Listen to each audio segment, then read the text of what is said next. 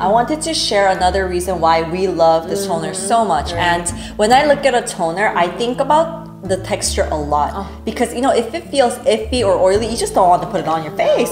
But this toner, the finish itself is so fresh and light, and I would say that the texture itself, like, it's a little bit more viscous, right, than water, a little bit thicker. It doesn't mean that it's sticky or anything else.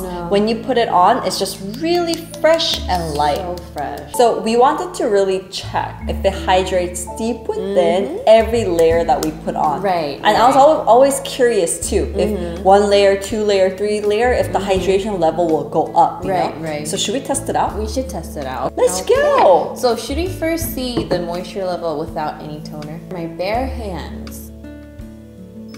Alright, 34. Oh dang, someone needs some hydration. Someone needs some toner. First apply a first layer of the toner.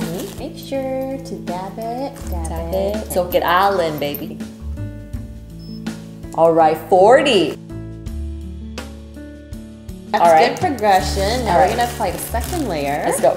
Let's go. Level of our second layer. Oh, 41. 41. Okay. Okay, it's aight. It's aight. Okay, now we're gonna apply the third layer. Hands are like getting moist. Getting moisture right now. Getting soaked. I love it. Let's see. Oh, 44. 44.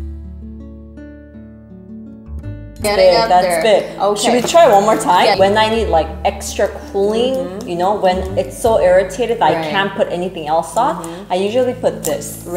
Just this. Another layer and see if the moisture level still goes up. Okay. It just keeps on soaking in. It doesn't get any boogers. I hate lotion boogers, or you know, when it doesn't soak in. This is the fourth layer, is it? Ready? 45. 45. Like the moisture level just keeps on going. Okay, shush. Can we try it one more? Let's try.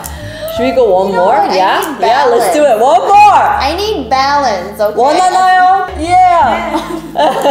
One more. One last layer. This is so exciting. It's like you're happy for my moisturized hands. Yeah, now I feel like I want to do more. Oh, 46. 46.